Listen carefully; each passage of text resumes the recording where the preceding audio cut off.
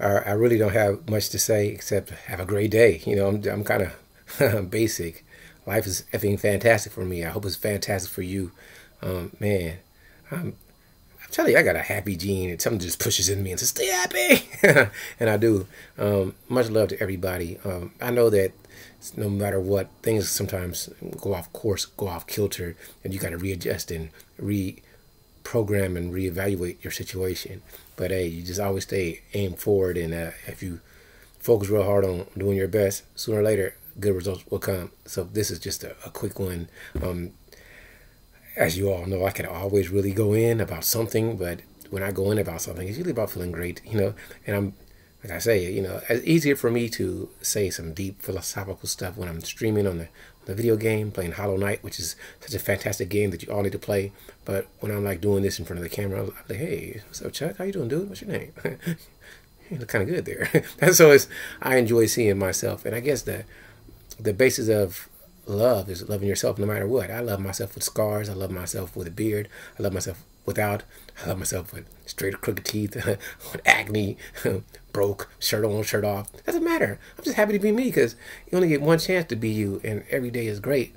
So for anybody who things are going wrong with, you listen, man.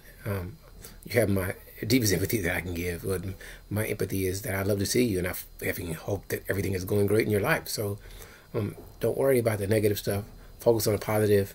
And this is just a little segue.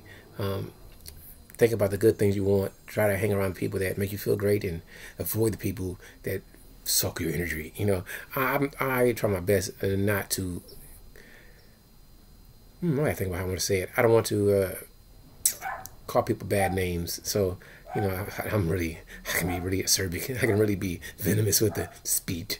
So I focus on becoming oblivious. I try to let words just bounce off me like bullets, think like Superman, you know? So for anybody who lets people's energy that's not positive get to them, walk away from it, move away from it. Stay in that place of love and happiness and zen. Touch yourself in places that make you feel good. Lift little weights.